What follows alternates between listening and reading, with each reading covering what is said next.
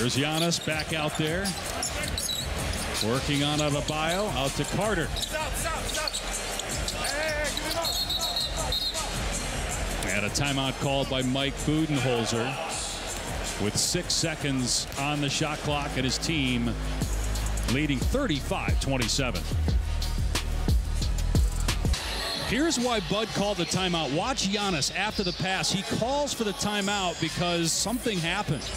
You can see him limping, and he went into the tunnel immediately when the timeout was called. Giannis has missed 11 games this year, earlier in the season with a left knee issue, and then obviously the wrist injured last week.